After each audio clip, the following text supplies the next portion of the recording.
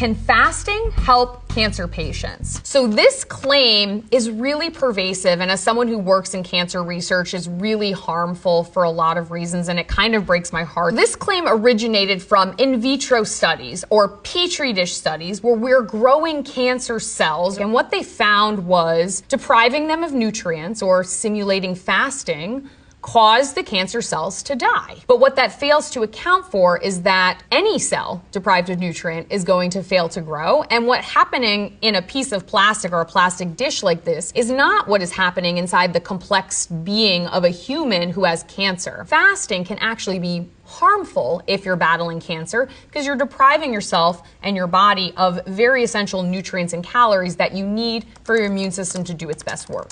So those are all the questions for today. Always be skeptical when you encounter things that may not be as they seem. Thanks for watching Pseudoscience Support.